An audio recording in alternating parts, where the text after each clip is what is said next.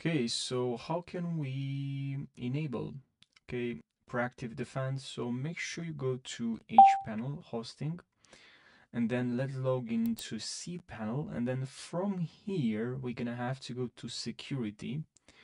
So look right over here, and now let's click on immunity 360, and then from here what we're gonna have to do is to wait first. Okay. Now let's click on proactive defense here. Make sure this is select to kill mode, and then the results. If you have any results, just click on remove. You're gonna have the option. If you have false in the results, you can just click on clean up all to delete them all in one time.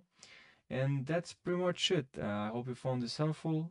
Thanks for watching, and I'll see you in the next video.